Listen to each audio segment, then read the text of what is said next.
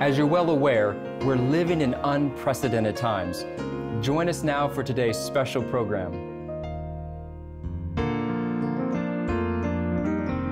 I want to spend my life mending broken people.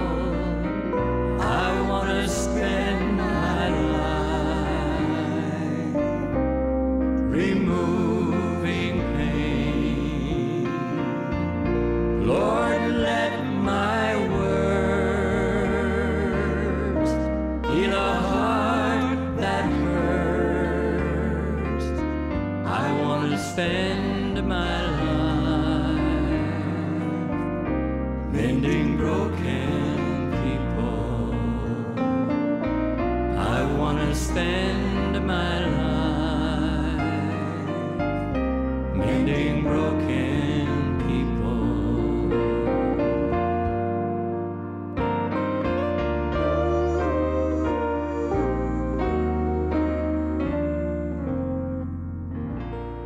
Hello and welcome to another 3ABN Today program. Thank you for joining us as you do each and every day. And we always like to say thank you for your love and your prayers and financial support of 3ABN as we continue to take this great gospel of the kingdom into all the world. Today's a special program, and we decided we'd get a bunch of old folks here together, and we'll get together, we'll talk, we'll reminisce. Now, some of us aren't all that old, and I wasn't referring to you, Tammy. I'm referring to Tim Parton is with us. But the rest of us, we can hit the senior citizen, but it's my privilege today to have my sister Tammy, brother Kenny, and brother Ronny with us today. And we rarely ever sing together as a family. And I don't know if it's because we know that that's not really our gifts or not, but we rarely do as a family. But we said, well, you know what? We're not getting any younger if we're going to do it. And our mother, who's resting in Jesus, she would be happy if she knew we were all singing here together and having a great time. So we want you, we'll maybe sing some songs that you know today. We want you at home to sing with us. And we're just going to be, we haven't even talked about what we're going to talk about today, but we have already prayed and asked the Holy Spirit to lead, guide, and direct. So our goal today is that when this program is over, you will have made a decision to draw closer to the Lord Jesus Christ. So once again, it's good to thank you for all that you do, and right now we want you to join us in our little conversation and our music. So I'm going to start out here. I'm going to start out with Tim Parton. Brother Tim, how are you doing today? I'm good. I'm ready for this to happen. I've been hearing about it, and I was afraid that you might cancel it because you have that control, that authority. But I think the other three were against that because they wanted to do this, right? That's right. Okay. If I'd have known that, I probably wouldn't have handed him the mic. If he'd have said all that, I thought he was going to support me in this. Well, we thought about canceling it, but at our age, it may be if we cancel, it might be because one of us are sick or something happens, you know. But honestly, God is good, isn't he? He's so good, and so we're glad to be here. And let's go back and talk a little bit. Ronny, talk about something in your mind sticking up. We grew up together, 4 boys. Tommy's not here today, but 4 boys, and then 8 years later after me, I'm the youngest boy, came a little girl. So. Yeah, I was going to say, and if I remember that Mom had 3 boys, and she was wanting a girl so bad, but Danny was born. Oh, no. And she cried. That was and she cried. Well, yeah. People still crying over that. People still crying, but then they didn't stop, so they tried one more time and finally got the girl. Yeah. And you were talking about Danny had the authority, and I thought, well, I think me and Kenny, whenever we want to know something, we go to her. There you go. There you go. I am. Okay. Well, tell us how you came into that position, Tammy. It seemed after our mom passed away, it just kind of fell onto my shoulders. And they were so, they aggravated me so much when I was little and pulled so many stunts that I thought now I'm in charge, so I can kind of get them back in different ways. So. Yeah. It says old people dream dreams and have visions and all of that according to the Bible. But now don't get too uptight. We have a good time. We do. We joke each other a little bit back and forth, and we always do that. People think something's wrong with us. Probably if we didn't. But let's talk a little bit about, Kenny, tell us a little bit about the Shelton household growing up, about Mom and Dad, and, you know, his health and that type of thing. We'll talk about that a little bit, and then we'll do a little bit of music. And music was a big part of our life growing up. Yeah, no, it really was. And I was, you know, I always loved being around a musical family. I never really participated too much with it, but you could be sure in the Shelton household there was somebody coming over, some group meeting there, you know, somebody playing the piano, somebody singing, or a group at any time. And I mean, it just seemed like that went on all the time. And I think that's where some of the good old gospel music kind of sunk into our heads and our minds, and it's kind of, by the grace of God, it stayed there, and then we go to church and sing these things. But it was, I think it was, the neighbors a lot of times would say, in the summertime especially, you know, we'd open the windows and we'd had a window fan, and they would say the next day, "Oh, I know you guys had a good time last night. Man, we could hear the music." Now, if it had been me, I'd probably shut the window and shut the But they said, you know, we really enjoy that, because it wasn't something that went on in every household. You know, it wasn't. And so they were singing, and they knew that it was about Jesus and the coming of Jesus, and when there was things that would happen in the community, the neighborhood, we could always expect that Mom would get a call or something and say, pray for us, or pray for part of the family right here, because they knew we were a praying family and that we loved Jesus. And that was good to have that on the block. And I don't know about you, but I don't know, maybe I'll just throw something out here. Every once in a while, I feel the need, or the want to drive by the house that I was born in. Mm-hmm. I don't know if any of you feel that way or not. Several times I have done that in the last several years. Mm-hmm. Just drive by and look at that old house. Still standing. It's still standing, and it had a lot of us who did a lot of building on it, and I don't know, and we were 12 and 13 years of age. Very old. Yeah. The music room we built for Dad. Remember the music Ronny room on wired the back? it. How old was you when you wired the? Yeah. Well, I probably 12. early teens, Yeah. very early 12, 13, teens, yeah. wired the house. And like I said, whenever we built an upstairs, because it was just basically a 4-room house, and we had too many guys, you know. So two bedrooms. Yeah, 2 bedrooms. That's right. So we opened up an attic, you know, and it was only 6 foot right in the middle. So when you walked, you had to walk right down the middle. Not that that was a problem for 12 us. feet wide, but it went down to 3 feet. Yeah. And we pull down stairs. So we just pull down the stairs to get up and down every night. You know, they're not that good of stairways. And there no was heat, no air. really up no there. designated heat or air conditioner. But an hour or two before bedtime, remember, Mom would say, "Pull the curtain back so the heat can go upstairs."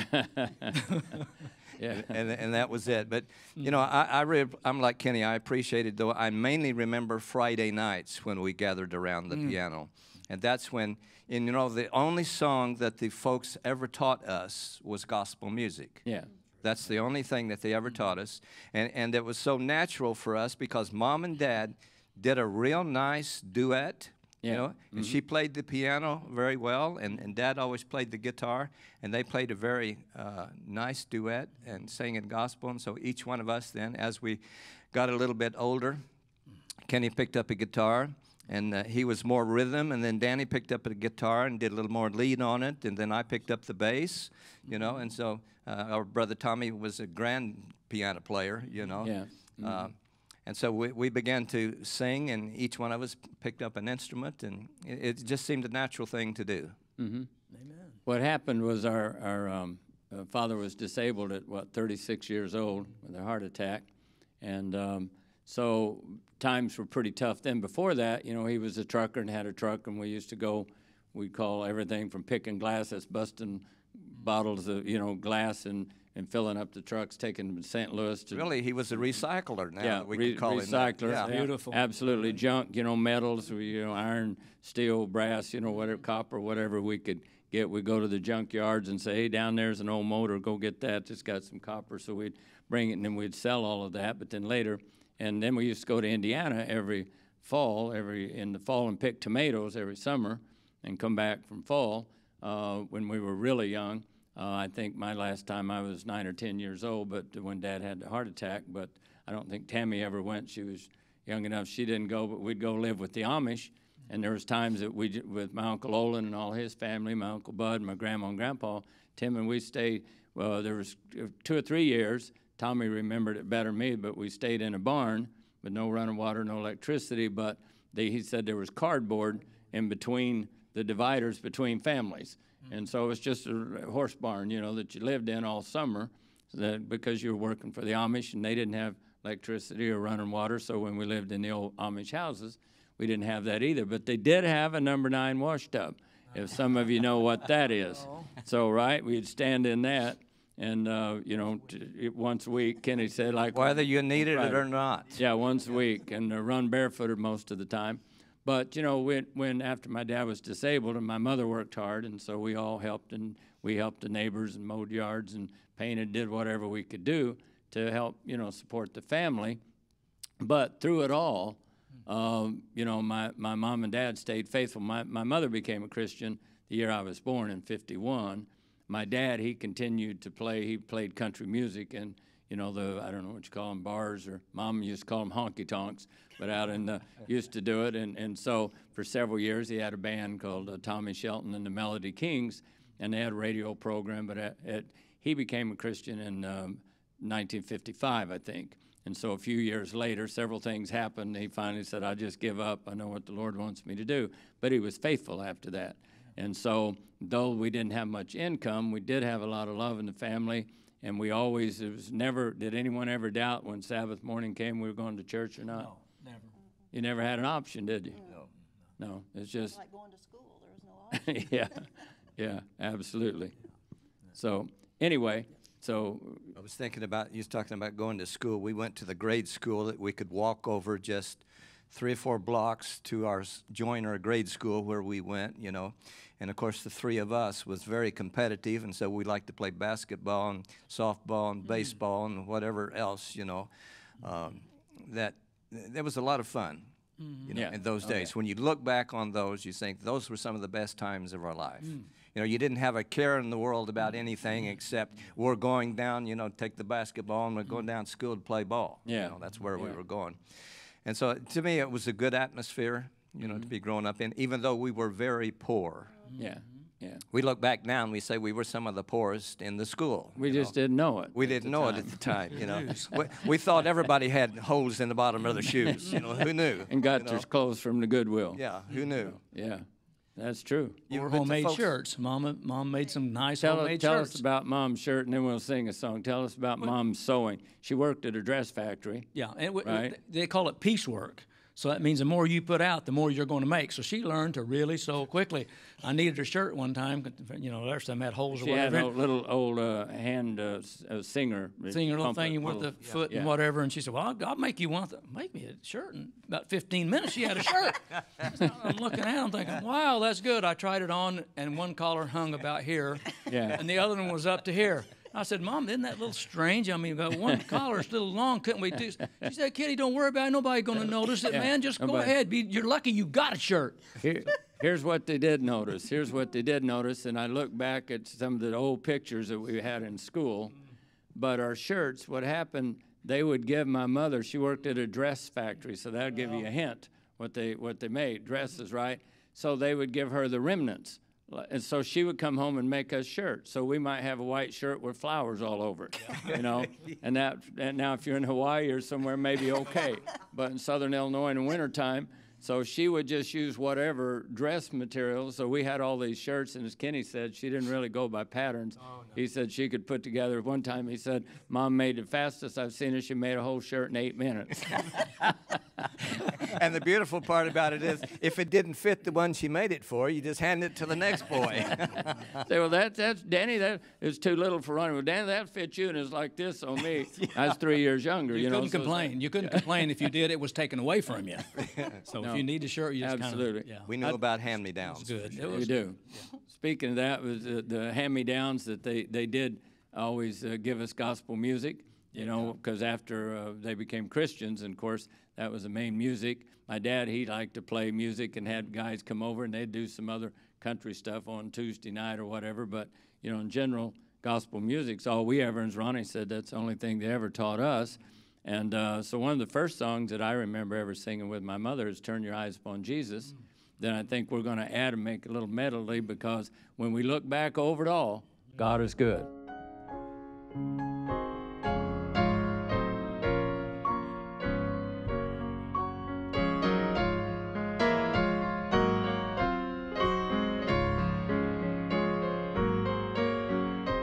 Turn your eyes upon Jesus.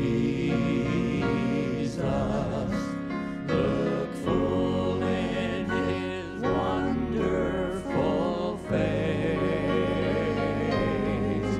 and the things of earth will grow strangely dim in the light of his glory and grace. Now we're going to do God is so good. God is so good. God is so good. God is so good. He's so good to me. I love him so. I love him so. I love him so. I love him so. He's so good to me. He's coming soon. He's coming soon. He's coming soon. He's coming soon. He's so good to me. Is he good to us? He's so good to me. Amen. Everybody said amen, right? Amen. Okay, let's go ahead and talk for a little bit more, and then maybe we'll get another song going here. But I'd like to start out, each of us, we were raised in a Christian home, but you can have Christian parents all you want and grandparents and everybody around you, but at some point, each and every one of us, Tim, have to make a decision for ourselves that we want to serve the Lord. You're going to serve the Lord, you're going to serve the devil. There's no in between. You can't do both, right? So at some point, we have to make that decision. So I kind of want to go back. Maybe, Ronnie, I'll start with you. Ronnie was the one, my mother was a Rice, and the Rices were very quiet.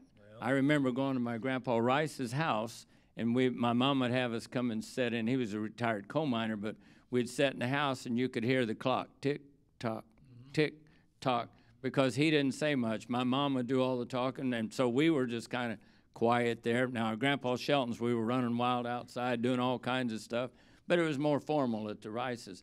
So my grandpa, he didn't say much. Uncle Robert, Uncle Charlie, those didn't talk. Now, my mother did a lot of talking, and Aunt Lena did quite a bit, but most of the boys and Uncle Lowell, he talked quite a bit. But Ronnie, we always said he was a Rice. My mother said he looked like the Rice. He's just like my family. So we're growing up, he was the quietest one in the house. Am I right? They always said, my whole life I heard this. I know Tommy and Kenny and Danny and Tammy. Now, which one are you? I said, I'm the only one left. I'm the only one left. I'm Ronnie. They said, well, we never hear from you. I say, in our house, I can't get a word in edgewise. Because you know what talkers is? Well, some of our family is, And our mom could talk, too, as well, It may have come down from her, but she was a big talker. And, Danny, I said, one day when we all get to heaven, it's going to be so wonderful when I see my mom and my dad there, and they said, Ronnie did what? He became a pastor, Ronnie, who never talks, pastored the church, and I did, as God worked in my life. And who did? I was in my mid-50s. For many years. Many years. And so you started preaching when? When did the Lord call you to preach? Actually, the call actually came considerably earlier, but I chose to ignore it. Okay. When Rick Odell, our brother Rick, whenever he used to come into my garage, and he and I would talk all the time, and I'll tell you about Rick first, and then I'll get to this. Yeah, I always had a box of literature there, and Rick was what sort Assembly of God. Assembly of God pastor, West Franklin. But he went to school with us, and so he knew the Shelton family, and you and him sang together, Great guy. Great guy, exactly. But I would witness to Rick when he'd come into the garage, and I always had a box of literature there. And when he'd come in, he'd start rummaging through there and picking out, you know, literature from our church. And anyway, I witnessed to him and witnessed to him, and finally, one day he had picked all through the box. And I said, Rick, have you got this one? He said, yeah, I got that. I said, how about this? He said, I got that. And he said, in fact, he said, I've got everything in the box. He said, I just notified your conference and said, send me one of everything. So that's what he did. But anyway, during that time, once in a while, I would fill in at one of the local churches, you know. And I really felt God's call then, but I wasn't ready to handle it. I wasn't ready to do it for 15 years, maybe later, you know. And I was like 57 or something whenever I finally took a call to become a pastor first in Arkansas and then in Oklahoma. And so anyway, one day, as I was going with this, one day when we get to heaven, and Mom's going to say, well, I knew these boys, you know, were preachers because they could talk. They had a way, a gift of gab. She's going to say, but who are you? Yeah, exactly. She'll say, what happened to my Ronnie? Yeah, my Ronnie didn't talk. But it'll be wonderful whenever we get there. And so God did a work in my life, and he loosened my tongue, if you will, to where I could talk. All right. This may be a good time to bring it out, because we want to get everything out in the open today. I think it's a good time to get it out. Well. When we were younger, Ronnie, from the time we can remember, he literally loved anything that had to do with auto mechanics or electrical or wiring. And Kenny and I particularly, we love sports. So no matter what sports was there, that's exactly what we wanted to do, and that's all we were all about was the sports. But we all learned to work with our hands, because when you're poor and you don't have a lot of income coming in, you learn to do things. But since Ronnie was 3 years older than me, like we'd get an old bicycle. We never got new ones, but we'd get a piece of one or somebody give us one, and Ronnie would put them together, you know, to make a little bicycle. But even if my chain came off, I would go to put it on, and he'd say, let me do that. Well, anytime something went wrong, my front wheel went bad or tire, he'd say, I'll fix that.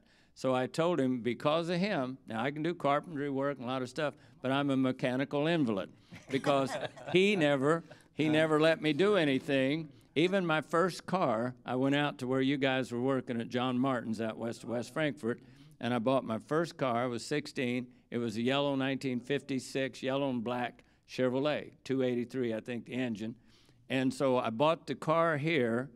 No, it was 55. First one was 55 Ford and Crown Victoria. So I bought this, Tim, for $25. But the motor was over here in a bunch of, and they had bushel baskets for all the parts.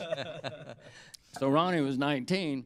So I said, Ronnie, John says he'll sell me this car for $25 for the car and $25 for the motor. So he said, well, okay, no problem. Put it together. So all I did was we went to the folks' house, and they poured that concrete platform out there, or a concrete slab. And so I just would hand Ronnie stuff, and he put that whole thing together, 19 years old. Now, the only trouble is I didn't get to drive it very much because we didn't have any exhaust. It didn't have an exhaust. So from the manifold out, it sounded like a helicopter. Yeah, it and roared. So first time I drove it, the police stopped me and said, well, where's your muffler? And I said, they didn't know it's not only not a muffler. It didn't come with the car. yeah, there's nothing. The muffler going to Yadro's uptown would have cost more than the whole car. Yeah. So we didn't have that. So, but anyway, Ronnie, I've forgiven you, but because of, well, here's one thing. Anytime anything goes wrong mechanically, I just say, Ronnie, I need you, because it's your fault. I'm a mechanical invalid. So now I've got that out, and the public knows it, Ronnie. He's still with it about all that stuff. The little girl that works for me, her alternator went out, and she went to one of these auto stores to get one, and it just blowed her away. It was $265. No, man. And so, you know, she doesn't make that much, and so I called him, and I said, pay her more. I know. It's another subject. Another subject. Don't get her started.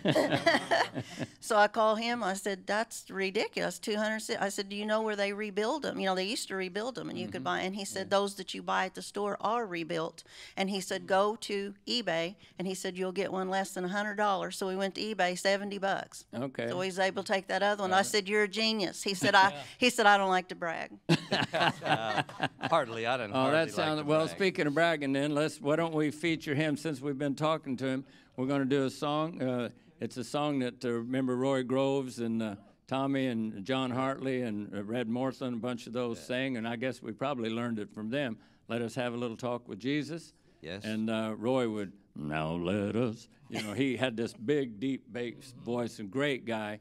And we grew up there just a block from our house, and Tommy started playing the piano for them when an adult quartet. He was just 11 years old. And so they'd travel weekends, and so maybe that'd be a good time to try that song. What do y'all think? As you probably heard that, Tim, but Tommy was playing for live Sunday morning radio for the quartet when he was like 11.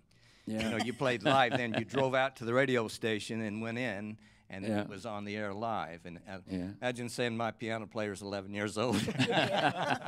With an adult quartet. But I know Tim was playing that early, too, with groups. But anyway, why don't we get ready, and we'll sing Let Us Have a Little Talk with Jesus. And those of you at home, sing it with us if you know it.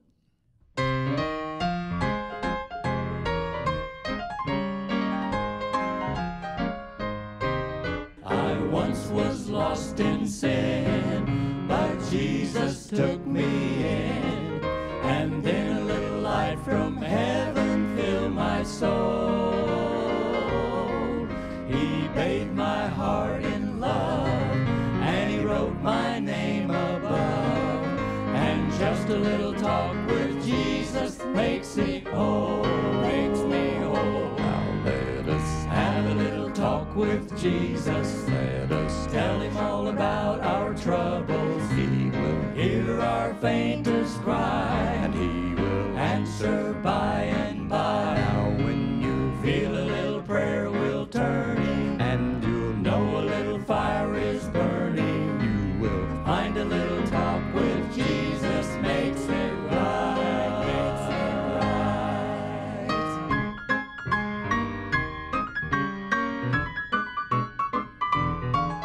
I may have doubts and fears, my eyes be filled with tears, but Jesus is a friend who watches day and night.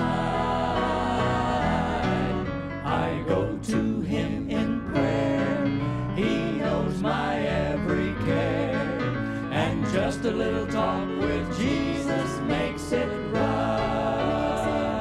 Now let us have a little talk with Jesus. Let us tell him all about our troubles. He will hear our faintest cry. He will answer by and by. Now when you feel a little prayer will turning, and you'll know a little fire is burning, you will find a little talk with Jesus makes it right.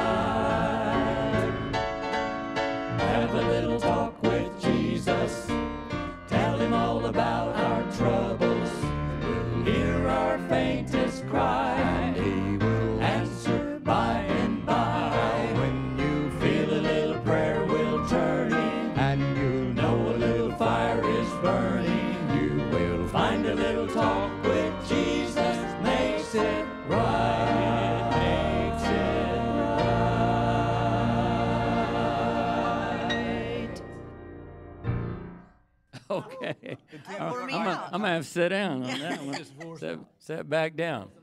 Well, that was a little rough, but what do you expect, right? That's right. Thank you, Tim, for, wouldn't we be a mess without him right now? Oh, man. Oh, mercy, this would be a mess. This is a lot of fun, though, because actually about the only song that we ever sing, and we'll have to do it here in a few minutes, because our mom made sure that we did, is What a Day That Will Be, you know, Glorious Day. And that's about the only song we ever sing, isn't it, in many, many years? Yep. So this is something new. We're branching out today. But Dee said that we had a few requests to sing, but we said we're going to sing anyway. So, not really, but she did say, well, I think it'd be good, you know, get the family together, and so why not? So we don't claim to be great singers and great musicians, but we do believe it's a way to serve the Lord. Amen.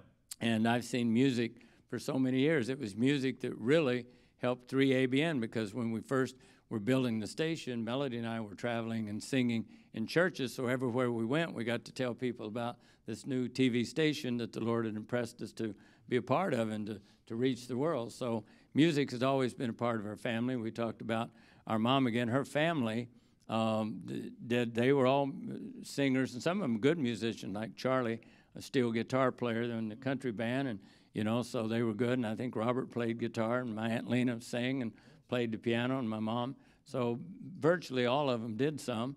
We kind of got it from both sides. Of course, our dad, his side, you know, his brothers and sisters, they all sang, you know. Our cousins, you know, all sing and pretty nicely, you know. So we really got it a little bit from both sides of the family. And some of you got it a lot more than others of us did. Well, yeah. I feel cheated. I feel a little bit cheated, yeah. Well, those times that you guys were singing around the piano and playing the guitar and that, I was out in the little shed working on the lawnmower we were talking about, you see. So my idea was split, you know, where you guys were so centered, you know, on music and then on sports. And I added the auto repair as well. You know, that came from my mom's side too. Yeah. You know? Oh yeah. Ronny didn't continue like into high school, and years later, Kenny and I played ball for many, many years. In fact, I just played last Sunday night, I think. So I haven't quit already at 70. I probably should. But you won the 8th grade, wasn't that the Illinois State? The state Illinois pole vaulting when he was in the 8th grade.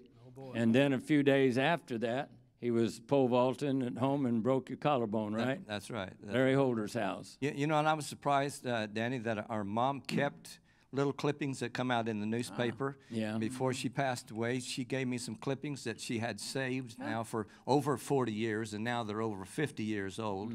And I remember one of them said, Ronny Shelton pitches no-hitter in Park League. You know, so we played baseball as well. Oh, yeah. In Park, you know. And so we've got pictures, I think, of the three of us standing there in our ball uniforms. You know, standing out by, you remember the arch in front of the house, you know, and the picket fence, you know? Yeah. So it was wonderful. I mean, it kept us off the streets, let's say. Oh, it did. That and the parents who believed in whippings back then, we called there's a spanking, there's a whipping, and then there's a whooping. And our dad believed in the whippings. That's the worst. You get the whippings, but we only gave it to us when we needed it. But anyway, Kenny, let's jump. We got a little time. We can do a couple more songs. Let's jump to you.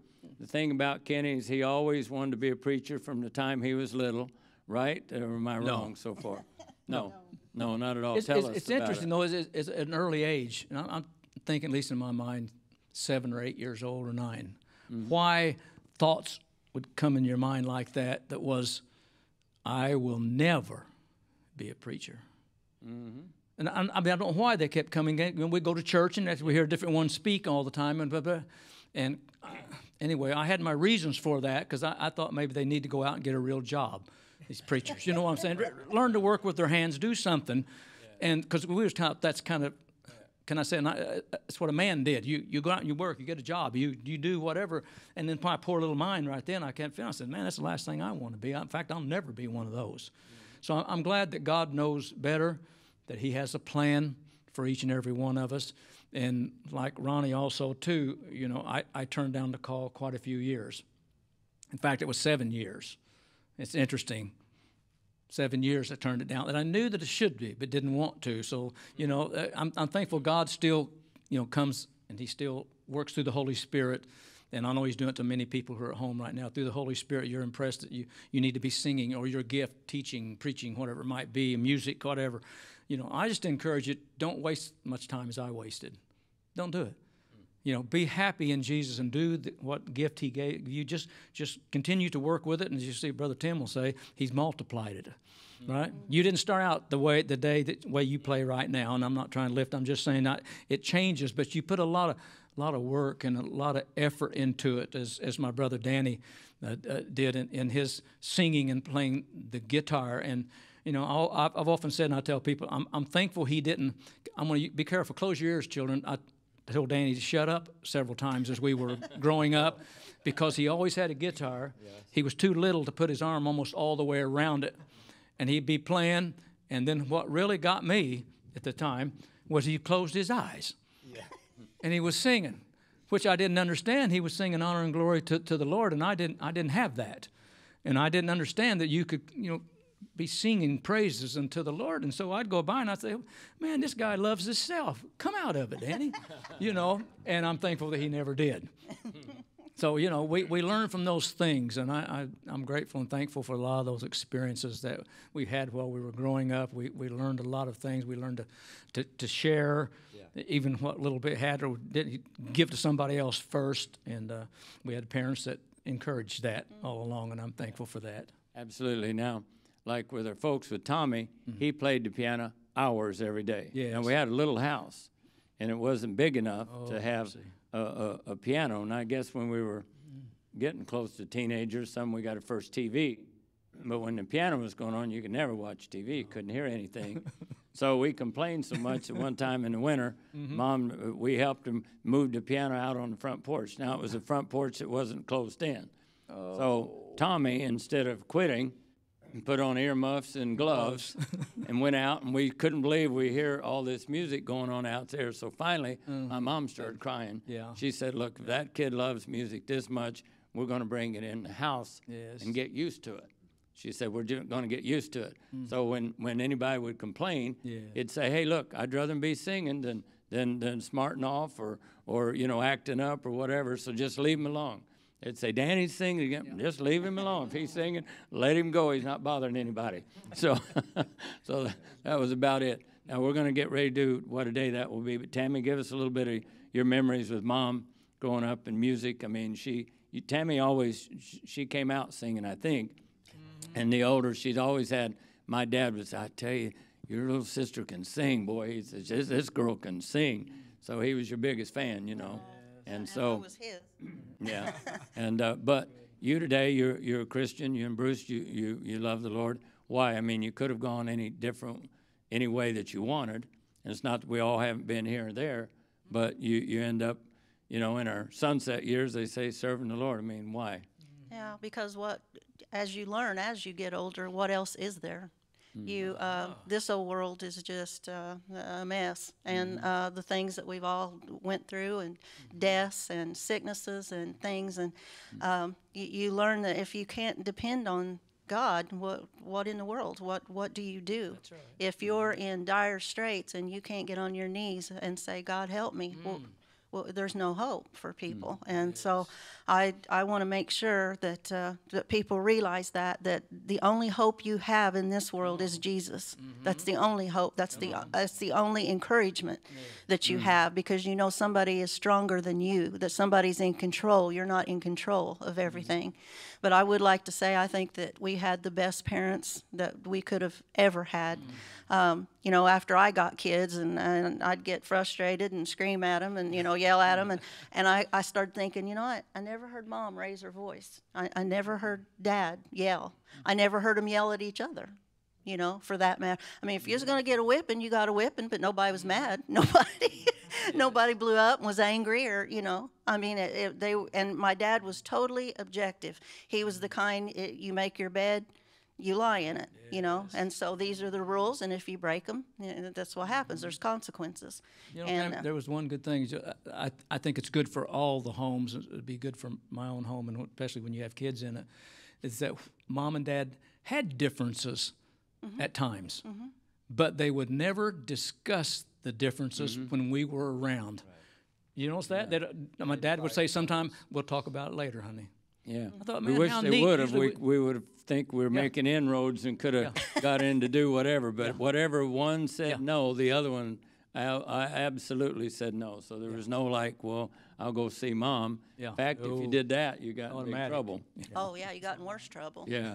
Yeah. But, yeah, they set such a good example for us. And, you know, of course, they wasn't perfect, who is, but I sometimes, as you said, about once every few months, I drive by the house on Warden Street. Well, we'll have to meet on Warden We'll Street. have to meet. And I get tears in my eyes. Yeah. But, you know, we thought we had such a huge backyard and everything, and it looks like a postage stamp now. I don't know what happened. We had a big hill that we thought if we went down on the bike that it was just the most scary thing, and either the mind has settled it or we was fantasizing, because it's just a little bitty thing now. Maybe you as a little girl thought, I don't think the hill scared us, but we did everything up and down that hill that you can Talked think about going back and looking at the old home place. Well, If you remember, I even bought it. He bought it. I bought it for a few years. Yeah. And And I loved it because you had it. you know, and it's really whenever you felt like that you're going through something and the world was caving in, you start looking back to where Exactly. you were happiest. You know? And it took me back to the old house. Okay. Very good. So now, instead of looking back, we can look forward. Amen. That's going to be my intro to what a day that will be. I think we can try it. Now, who sings the melody, Kenny or me, or do we know here, Tim? We'll have to figure out a key. Does. Think Kenny does it?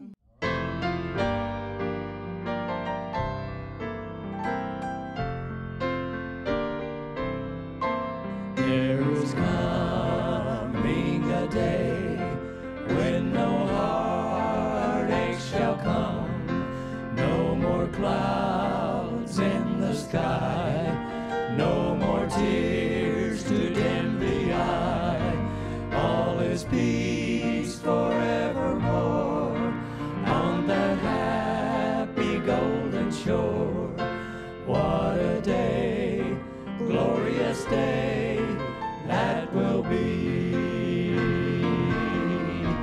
What a day that will be when my Jesus I shall see, and I look upon his face, the one who saved me by his grace.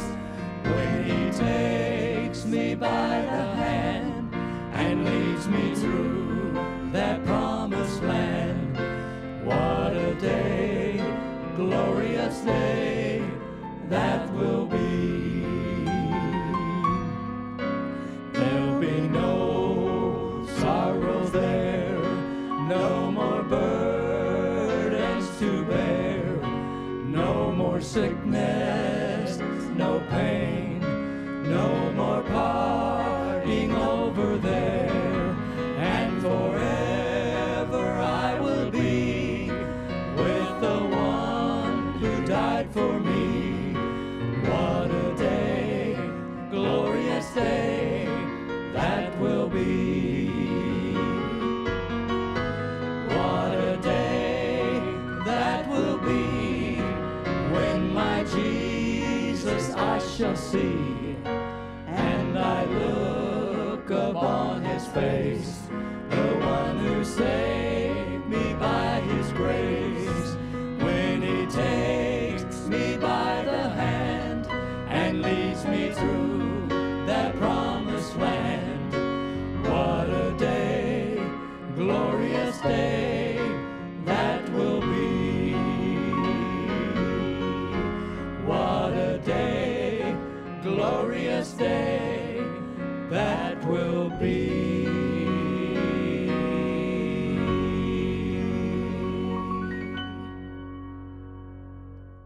We only have a few more minutes, but maybe we could get in another song. But I think maybe right now, Kenny, why don't you look to the folks at home? There's somebody watching this program. Maybe they're looking back in a time in their life which was the best time they feel like. But we got to let them know that well, that's great. The future is much better. Yes. What do you say in a few minutes to folks at home? Yeah. You know, as we sang that song, what a day that will be when my Jesus I shall see. That is our hope. That's our encouragement, I believe, in this world that we're living in today. You know, I see people and hear people being depressed. They're taking their own lives. They're not sure what direction to go. They're looking for answers. And, you know, I thank God 3ABN's out there because they're providing answers based on the Word of God. But we're talking about serious situations, serious problems in the world. And God gives us the answers from His Word. If we would just go to it and just simply say, what a day that will be when my Jesus I shall see. I've often said myself, if I miss heaven, number one, it'll be because I've chosen. Jesus has done everything possible for me to be there. There's no reason. All of heaven would be emptied for you. If you're in trouble, all of heaven would be emptied if you'll just call on the name of Jesus. But your purpose for being here, and so many miss it in this world, and maybe I missed it for a long time. And now I think God's given me insight. If you miss heaven, Kenny, you've missed your purpose for being here. There's no other reason for any of us to go through this mess. If this world, you know, if this all it has to offer, it's a sad thing to play on mankind, and God wouldn't do that. Yeah. There's got to be more. I realized as a very young person, every time we'd go to church and we'd come home, I keep thinking, there must be something more. There must be something more than just, Sunday morning you get up and Mom starts doing the laundry and da-da-da-da. There is something more, and let me encourage you with that. Jesus is the more. He says, I'm coming back, and I want to take you home. So I just encourage each and every one of you right now, make that decision. It's a decision you will never, ever regret. Please don't put it off. It's not for tomorrow. It's not next week, not next year. It's right now. And you'll never be sorry that you did. We need His blood. We need the victory that He gives us each and every day. And I look forward when Jesus shall come. You know why, bro? Because this world's not my home. All right. I think I finally learned that. Yeah. It's not my home. I'm just passing through. Is that something we could sing? Yes. All right. I think we'll try it.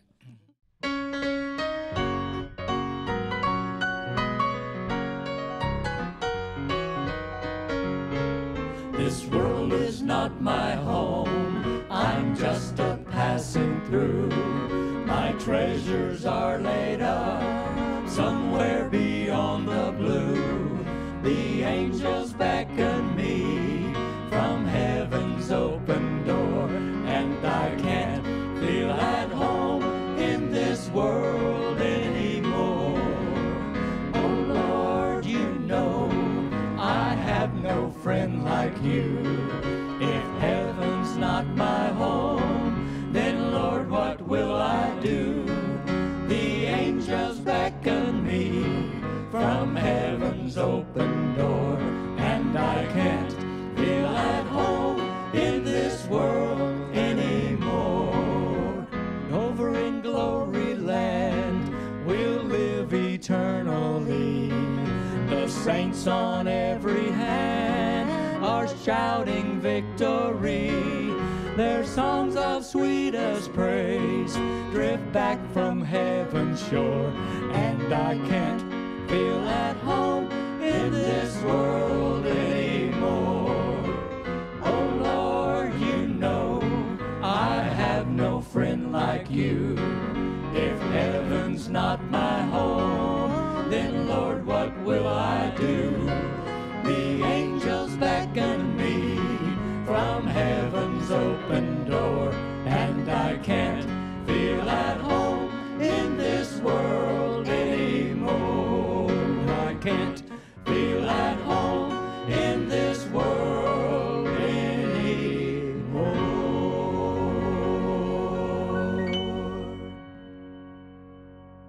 Okay. Well, we did. I'm going to have to sit down again on that one. Okay. Good job. You know what? I'm thinking right now, Tim doesn't have a microphone, so it doesn't give him a chance to say very much, and I'm not going to share it this time, but I'd like you to play through that once. Just play through. Give us a really good old Southern gospel feel to that. Anything you want, anywhere you want. It's yours.